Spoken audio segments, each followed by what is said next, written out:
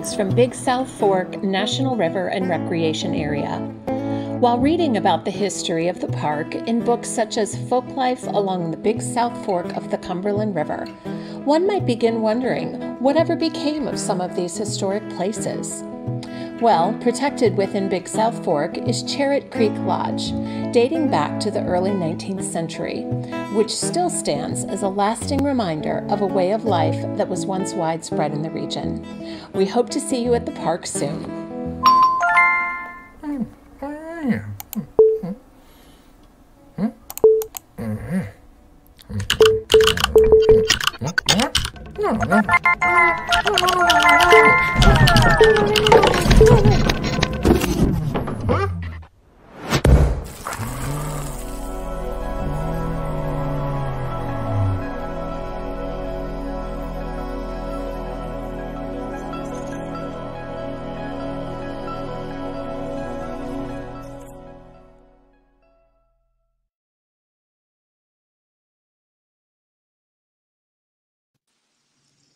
Wow, we are chapter 49. I learned something. So thank you everyone for joining the Humanities Tennessee and the Southern Festival of Books 2020. I'm so glad the Tennessee Humanities brought us, even if it's virtual. I'm so excited for the invitation to host this session and to get to meet Jaquira Diaz and talk about her first book ever. And we hope not the first one, because we know Ordinary Girls, it's already a book that is making a lot of noise for the extraordinary story that Jaquira has shared with us. So before we get to our conversation with Jaquira, I want to thank, on behalf of Humanities Tennessee, the sponsors that make this festival possible: Metro Nashville Arts Commission, Tennessee Arts Commission, Ingram Content Group, Vanderbilt University, and Parnassus Books, the official bookseller, where we hope that during this session or after this session, you go and buy Ordinary Girls and many other books, and make sure that you support your local independent bookstores. A little note about your participation, of course, for Jaquira. This is most engaging when she hears from people participating in the conversation. And so we want to make sure that you get to ask your questions to her through the chat. To do that, you're going to have to do that through the Facebook Live, or if you go to Humanities Tennessee website, you can also connect to the Attendify, which is the app that we are using for the Festival of Books. So remember, Facebook Live or through the website with Humanities Tennessee. Jaquira wants to hear from you, not only more questions, so please chat with us. But I am ready with some questions for her for sure. And I want to make sure that we leave at least 15 minutes for questions from whomever is joining us, hopefully from Nashville, but many parts. So Jaquira Diaz was born in Puerto Rico and then moved to Miami. She lives here and there, both physically and emotionally in many ways. And that's why I connected in so many ways to her story, but also in the so many ways in which she expanded my own notion of living in the hive and in living in so many worlds that she occupies. If I tell you much about her, I would be, talking about her book, and we want her to tell us about that. But I do want to share that we are very pleased that Jaquira is with us, sharing her first book and memoir. And as someone who's always looking for stories that give voice to those that we have not seen that much, it is really great not only to connect with her voice in the places that she takes us, the music that she shares, the anguish and the sadness and the violence, but also this very great capacity that human beings have to still achieve overcome so much. And I think that that's why Jaquira's book connected in this moment with me in so many ways. So before we start with questions, Jaquira is gonna read from her book a little bit, and then we will start the discussion. Jaquira? Thank you. Thank you so much, Renata. I also want to thank everyone who made this event possible. I wish that we could all be there in person, but I'm also grateful that we get to have this space and this moment to connect. I'm calling in from the United Kingdom, which is very, very far away, and it's 11:36 p.m. right now. So I feel I'm exhausted, but also in a good way. In a good way. Very happy that I get to do this. Feeling very lucky that I get to do this.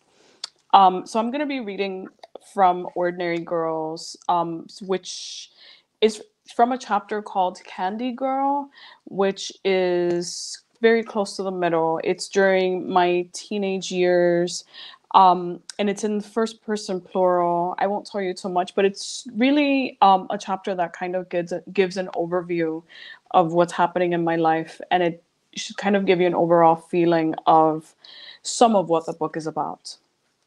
And it's just a very short excerpt. Candy Girl. That's how it was with us, how it was supposed to be. We kept each other's secrets, wiped each other's tears, protected each other. We passed notes during class. We told each other everything, our fantasies and our crushes, the latest arguments with our parents, the TLC concert we'd been saving up for, the guy who confessed his love while we rode the bus together on a Friday after school. We sat together in the cafeteria, found each other in the hallways. We harmonized to Shy's If I Ever Fall in Love or En Vogue's Hold On while we waited for the bell to ring. We went on missions together, cutting class and catching the bus to the mall or the flea market or the beach, singing Whitney in the back of the bus.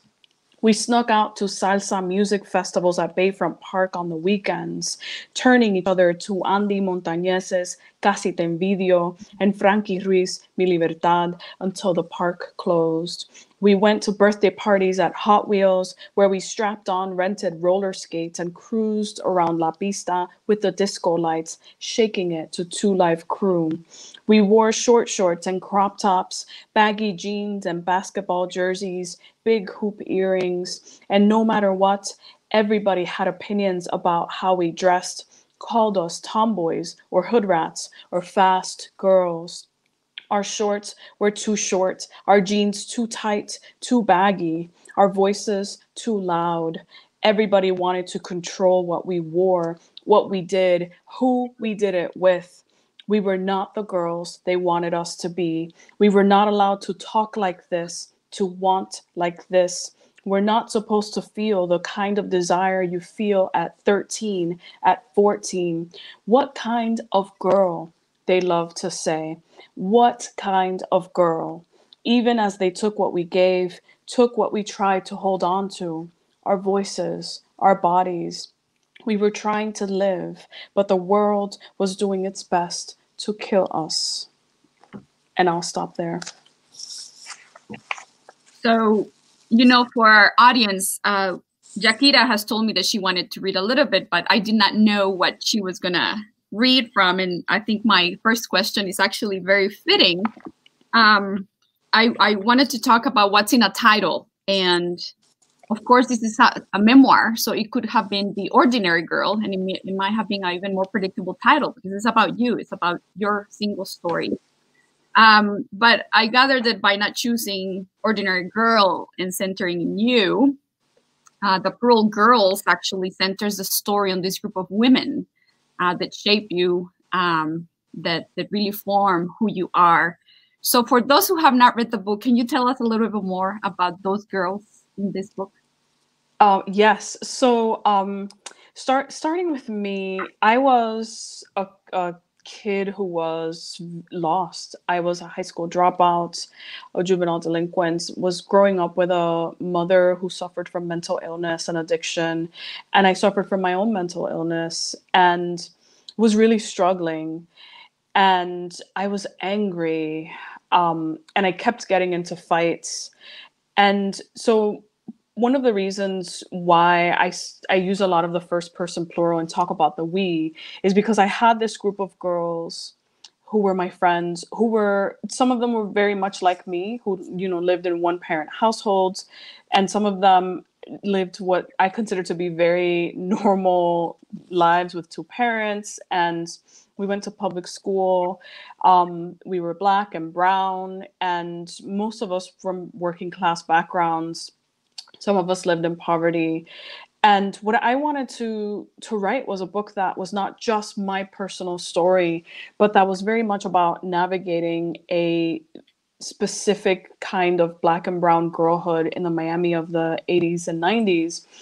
But I also wanted to speak to something larger, something that is not just about me, not just about us, but that really speaks to girlhood in general.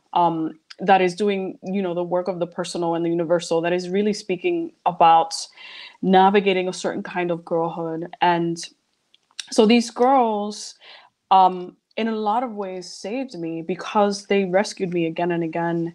I do talk a little bit about them in the book, about how they brought me food when I was starving. They kept me out of trouble. They picked me up, when I tried to get out of an abusive relationship. It was really these girls who saved me again and again. And part of what I wanted this book to be was kind of a love letter to my girls, to this friendship that endured for so many years.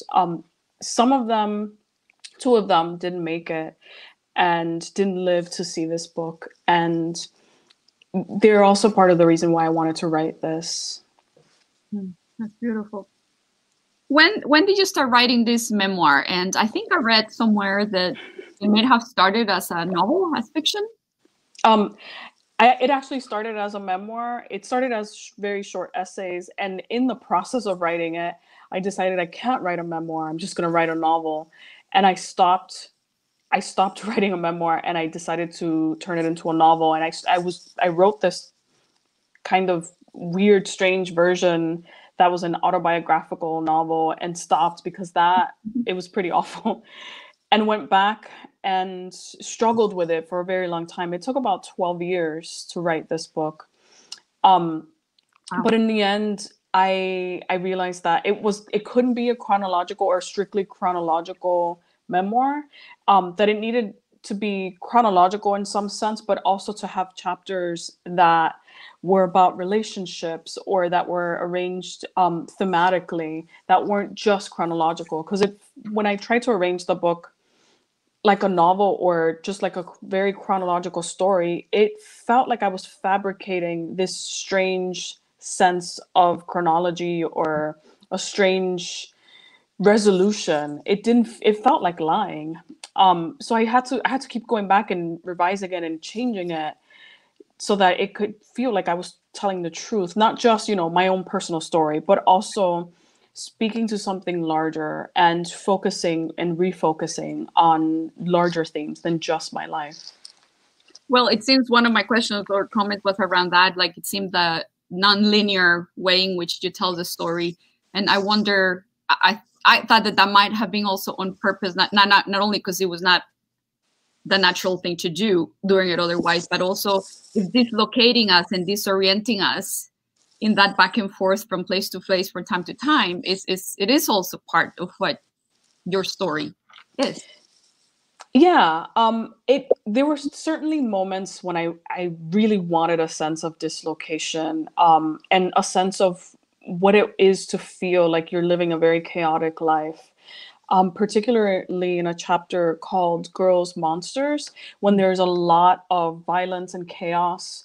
I really wanted readers to feel like this is a chapter where you're supposed to feel a sense of things happening too fast and moving along too quickly, and in a way that feels like there's a momentum, but it also feels like you're gonna hit something, like you're moving so fast, like you're gonna crash into something. So it felt like there were definitely places in the book where I needed a sense of dislocation. So I have to say that when I came to the US, I felt that everybody thought that they needed to write a memoir. I mean, you could find memoirs by like anybody, right? And I come to this genre precisely because people like you rescue what it's supposed to be. And I know that for some, it can self sort of a purpose of self-exploration, right? Like organizing meaning, connecting dots of who you are, what made you who you are, what brought you to become. But it seems to me that your memoir in particular is not self-serving, and it's a story that is in the service of others. And just like there's a lot of the girls that you just described, I feel that also there are girls out there for whom you are writing this story. Absolutely. I think that's the reason I write. I was a reader before I was a writer, and as a kid, I was a kid who loved to read and never found myself in books. And I looked for books about people like me. I mean, I was a closeted queer girl growing up in poverty and in a working class, community where everybody was Black and brown and bilingual, Latino immigrants, and a lot of people from the Caribbean. It really felt like a very different place than, the places I found in books. And I didn't find books about people like me who lived in neighborhoods like mine. And I'd love to read, and I would go to the library and ask the librarian to recommend books. And almost every single book they gave me was written by a white man, and it was about white men. And I thought that to be a writer, you had to be a white man, that only white men got to publish books. And I mean, it wasn't until I read Esmeralda Santiago's When I Was Puerto Rican, when I was, I think, 18, 19 years old, that I thought, oh, we exist in American literature. There are books about people like us. And it felt like her book gave me permission to write just, about a life, about what it is to grow up Puerto Rican, working class, but also to write about the kind of people I knew, grandmothers who, like mine, mothers like mine, to write about things that are intimate and about community, and a sense of community, and the way that feels for me or for someone like me. And when I started writing this book, it felt very much like I was writing for that girl who loved to read but didn't find herself in books. And it also became very clear that because I was writing about my community, that I didn't just want to write about them, but I wanted to write for them. And it felt like I was writing this book for us. Mm. Well, since you mentioned your grandmothers, I want to go there. You talk about your maternal grandmother, Mercy, who shaved off your bad hair. Yeah. And your paternal abuela, who teaches you to love your Blackness.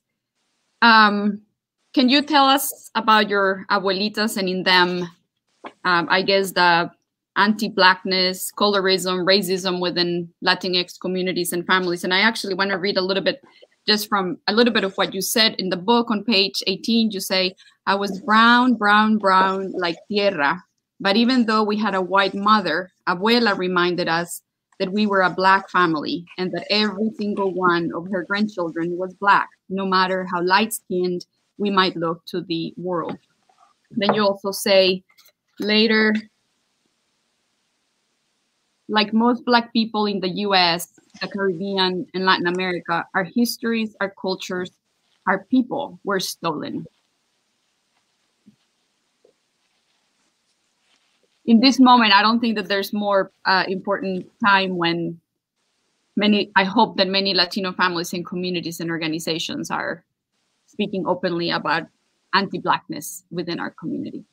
I hope so too. One of the things that I wanted this book to be is very honest about the kind of racism and colorism that exists in Latino communities, including Puerto Rican communities, including Puerto Rico, and in the diaspora. And I grew up, I'm Black, biracial. My father is Black, my mother is white. They're both Puerto Rican. And my Black grandmother was really the one who raised us when my father was not really around, and my mother couldn't because she was suffering from mental illness. But my mother's mother, Mercy, who was a white woman, was very violently racist, even against her own grandchildren, and never really let us forget it. She was very vocal with her racism, and said the kind of things that could scar a child, to me, to my brother, to my sister, to my cousins who are also Black. And we grew up kind of always feeling like we were not part of her white family. Like we were the bastard grandchildren, except my brother, who she loved to claim because he was blonde and blue-eyed, and looked like her. And my mother, because she suffered from mental illness, didn't really know how to raise Black children, didn't really know how to protect us, except that to my mother, she was like this, she wanted to be this colorblind person who just said, I love you. You should love your body. You're beautiful. And always told us we were beautiful. But my mother never, ever affirmed our Blackness. That was our abuela. She was Black, unapologetically so, and did not conform to white people's standards of beauty, and was very clear that we were a Black family, and was very clear that if people saw us walking down the street, they would see a Black family and that we should know that. But also, I mean, it's not something, for me, I also felt like I was kind of like an alien because I didn't look like my abuela or like my father's family. And I didn't look like anybody in my mother's family. I looked like my little sister. She looked like me, and that was it. And we didn't look like anyone else in our families. And so it was really strange to grow up seeing, not looking like anybody, none of the people you love. Like every single person in our families was different from us. And so it was painful and difficult to have, your own grandmother, your white grandmother, tell you that you're not part of her family, and to, implicitly and explicitly, always blaming our Black family for things that went wrong, making up terrible stories. And I wrote about some of that in the book. I also wrote about part of the history of Puerto Rico, which included, colonialism and slavery, and how in our family, we don't really know a lot about our Black family because of slavery. I can trace my mother's white family back to Spain, and we can't do the same with our Black family. A little bit of what I write about is some of the history of the marginalization of Puerto Rico's people who were fighting for independence. And I wish that I could actually, talk about the history of our family and trace our family back, but we were never able to. It's something that I do think is not necessarily talked about enough is colorism in Latinx communities, including Puerto Rico. I think for the most part, a lot of people would like to pretend that it's not real, including Puerto Ricans, including people in my own family would like to pretend that racism and colorism doesn't exist. But racism and colorism is real. It exists in all over the Caribbean, all over the US, all over the world. And it's not just, the kind of violent, outspoken racism that my grandmother showed. It's also systemic and systematic. It's also in every single system in place, in education, in healthcare, in criminal justice, in every system that is now in place in Puerto Rico and the United States. We could talk about this forever. Yeah, no, I do too, and I think that's not the only, but I think that's why your book is such an important gift to us in this moment in time, and I certainly will use it as a tool of conversation with my Latinx circles and communities, because I think that you have given us a great story to dig and confront and challenge and really do the work that we have been avoiding as a community for centuries. So thank you. So speaking of that, it seems that the theme of belonging, not only your sense of belonging racially, who are you, and right, like one grandma sending you one way, the other one uplifting you in other ways. So, but the sense of belonging racially, but also, of course, in terms of place, you're in Puerto Rico, you're in Miami. Can you share a little bit of like where you arrive about this sense of belonging? Where is home for you? Do you decide where home is? What makes home? Oh my goodness. Right. Where is home? Where is home? That is a very difficult question for me to address, because I always feel that Puerto Rico is home for me. I go back a lot and I feel like my most genuine self when I'm there. But I also don't necessarily feel like I can be 100% open with my sexuality while I'm there.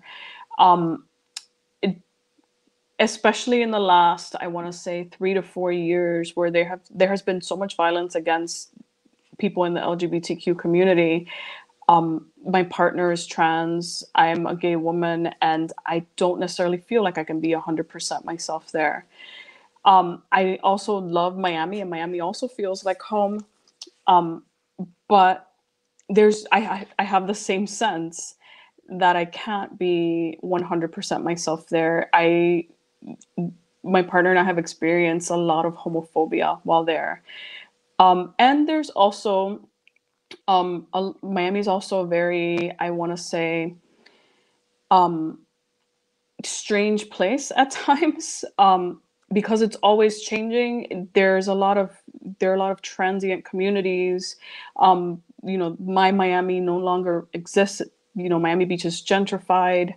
It's changed so much. So I don't necessarily feel like I have a complete sense of that being my home. And I spent half the year before the pandemic. I spent half the year in Montreal, which is where my partner was living at the time. And then now I'm in the UK for about 6 months. So where is home? I guess for me, to be quite honest, home is not a place, but a person. I'm with my partner, my spouse now. We just got married in August. Oh, congratulations. And thank you. So home is not a place, but a person. So wherever Lars, my partner, is home. And I guess we're going to do a lot of traveling in the next 4 years. Yes, that's beautiful. So my last question, and then I know there are already questions coming through Facebook Live. So there's, of course, so much in your book, but there's a lot of trauma, of course, violence in your story. But I also love how you give agency to even in those places. There's a part, I'm out of order now, but where you talk about the communities where you learned violence, but it is also where you learned a sense of community. I think you were talking about your the place where you grew up in Puerto Rico. But one thing that I shared with some of leaders of color, especially women of color, and especially Black women, is this tension with our own stories. Almost in one hand, we are expected to have a story of trauma, and often it feels that is that story of trauma or overcoming it that is the currency for credibility or for legitimacy for our voice and our power. And that sometimes we want to be seen for more than that. It's not that that's not important, that's not who we are, but that's not all we are. And I was thinking of this because a local activist in Nashville, and I'm going to name her because she put this on Twitter. This is not like a private message. Tequila Johnson, who's the co-founder of a civil rights organization voting for our right to vote and make sure that Black people in particular are protected. She said, because I never want my trauma to be the driving force behind my activism. I want my restoration and healing to be what people see when they see my work. If I base my work off of trauma, it would always need that to survive. My work is based off my dream for this nation. My work is based off of what I want, not what I don't want. I'm fighting for something, the Black American dream, my life, not just fighting against something. So I wanted to ask you how you respond to someone from like Tequila who has this tension about like our stories, of course, shape us, and it's actually what gives us credibility to fight for Black people in her case, right? But it is also sometimes the only part that people see in us, and yet here your book, you are saying, see it. Mm-hmm. Absolutely see it and speak it. One of the reasons why I decided to write something about trauma is because my whole life I was told to shut up about it. And women of color, Latinas, Black women, we have been historically erased and silenced, and our stories have been erased. And especially when they are about trauma and about sexual violence, we are often made to feel like we can't talk about it. And I wanted to change that in my own narrative. I wanted to be able to say, this happened, and a lot of other things happened, and I go on. But more importantly, in addition to speaking after so many years of not being allowed to speak, I wanted to make something meaningful and artful with this, my personal story. I wanted to write something that was meaningful, not just to me, but to other women and to other girls, so that they could actually see that they can speak, that they can do something meaningful and artful with their lives, that they don't have to be silent, and that there's no shame in speaking about your trauma. The shame is not mine. The shame is someone else's. I mean, I do agree with Tequila. I also feel like, for me, a lot of people expected this book in the end to speak more about the process of healing and about resilience, and they wanted, I guess, this to end up being a narrative about resilience. And I really wanted to avoid that, because in the end, I'm still living it. I'm still living my life, and it hasn't ended. And I didn't want this to focus on how I got better or how I overcame things.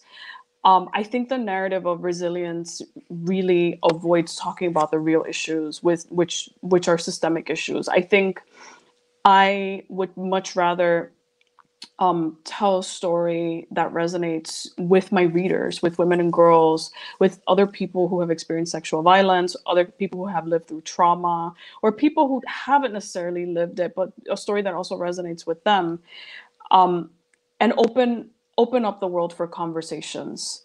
I don't really consider myself an activist. I consider myself a writer and an artist.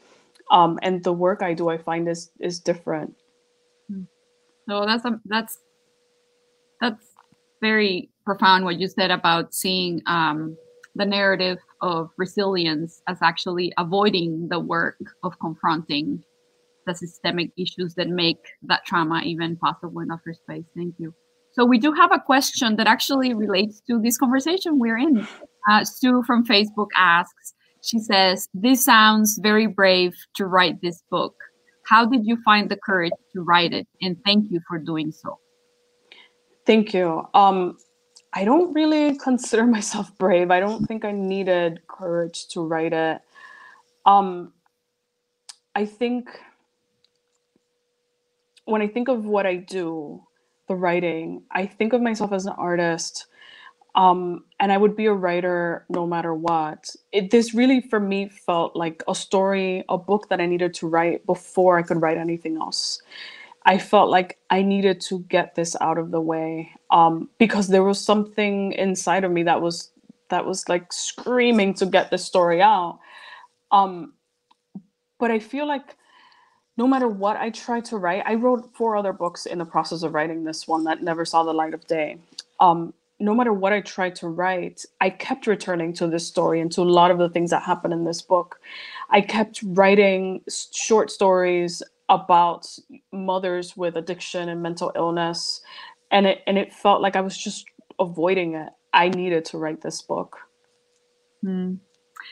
Well, I think our viewers are really in sync with our conversation here. I love it. Karen asks, can you talk a little bit about how you went about getting this memoir published? I believe you have written something that women and girls need to read. Thank you. So I was first started writing this in very short essays.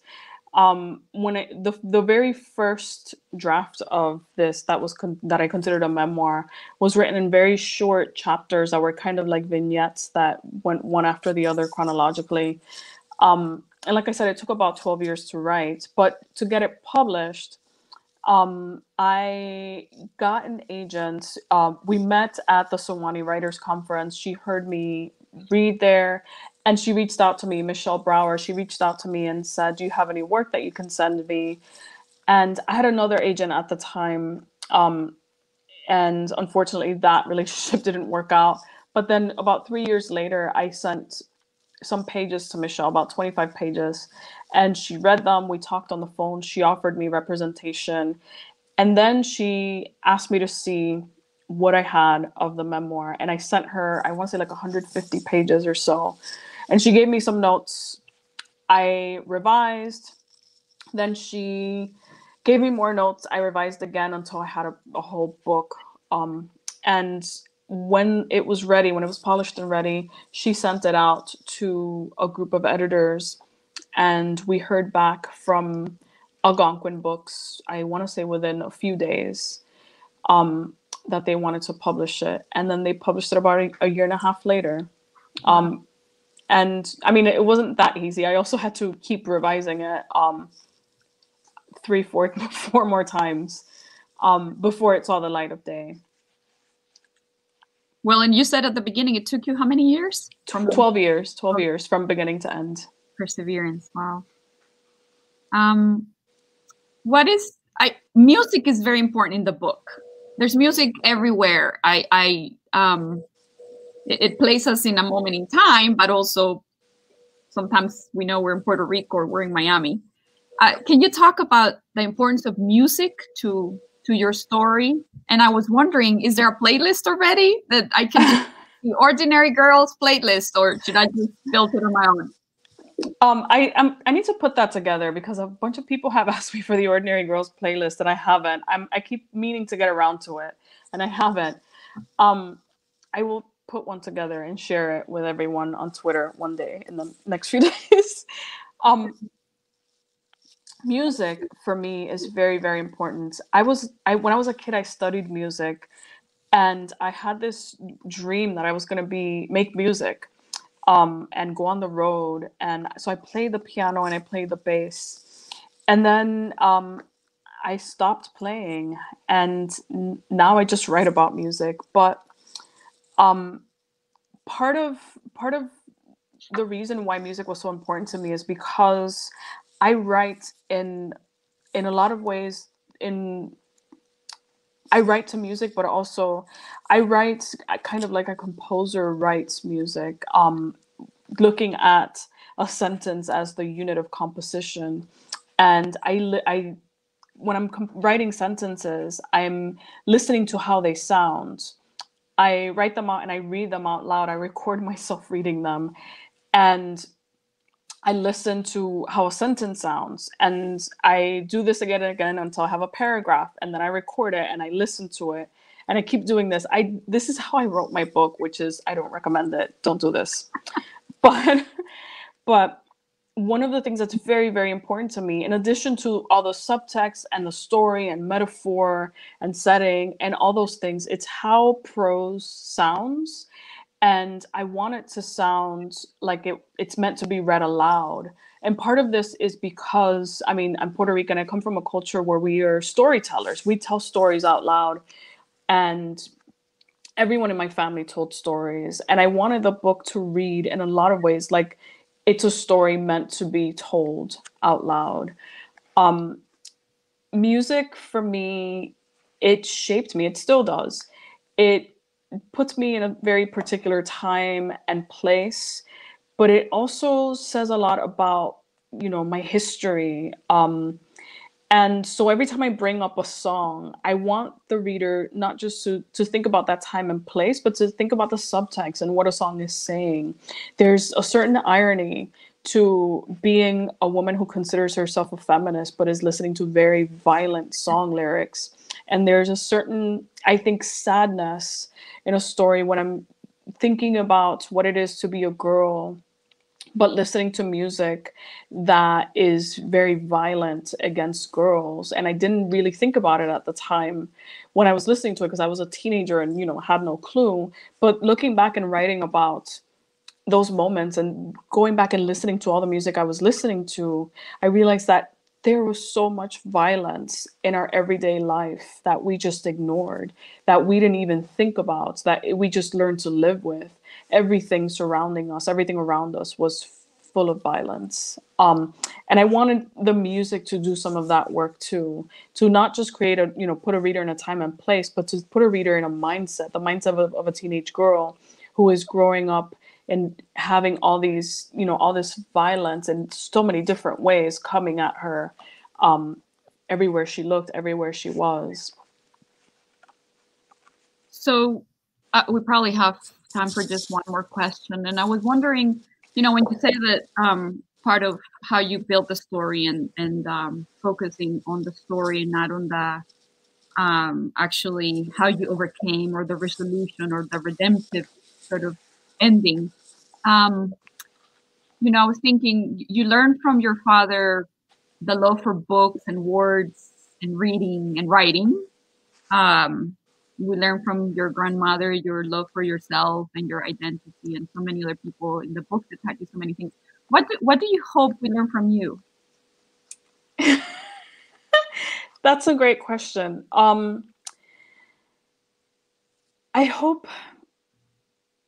would hope that one of the things that readers take away is in the very last pages of the book, which is that love actually can save us in some ways, that those relationships that are just, with ordinary people in our lives, our friends, our family, those are the things that save us. And that sometimes we don't really necessarily know or know that they're the things that will save us, or that they're there, but that they're so, so important. During the time when I was a kid and I was, living in chaos and, in a lot of ways throwing my life away, I never once stopped to look around and say, these people love me. And now I do that all the time. So I hope that something that you all take away is to look around and see the people that love you and love them back. That's beautiful. So I'm going to end reading something that actually is from your introduction in Girlhood. Your last sentence says, we are women now, those of us who are alive, those who made it. For a while there, we didn't know if any of us would. I know that everybody that reads the book will know that we're so glad you did, and that not only that you did, but that you're sharing that journey with us, and your message of recognizing those that have loved us and have brought us to where we are, and recognizing all that they have given us. So thank you so much. I can't wait to share the book with many other people. I don't know if you have any final departing points. I know it's late for you in England, but if there's any final message before we take off, please, the floor is yours. Oh, thank you. Thank you so much for your thoughtful questions. And thank you, everybody, for coming and for your questions. I appreciate it. Well, so here's a reminder, Ordinary Girls by Jaquira Diaz. Go ahead and you can order online through your independent bookstores, but we hope that you buy it through Parnassus Books in Nashville, which is one of the sponsoring organizations that make this festival free for all of us. And while you're at it, please make sure that you also consider donating to Humanities Tennessee. So I just want to end by thanking the team of Humanities Tennessee who are behind the screen, pulling this off. I know it's hard, but we're so grateful that you brought us together. And we hope next year is live and maybe Jaquira can come to Nashville But we are so grateful, Jaquira, that you join us. It's so late on the other side of the world, but I can imagine a better way to end this week. And thank you so much for sharing your ordinary girls with all of us. Thank you so much, Renata. I appreciate it. Bye, everybody. Thank you. Bye.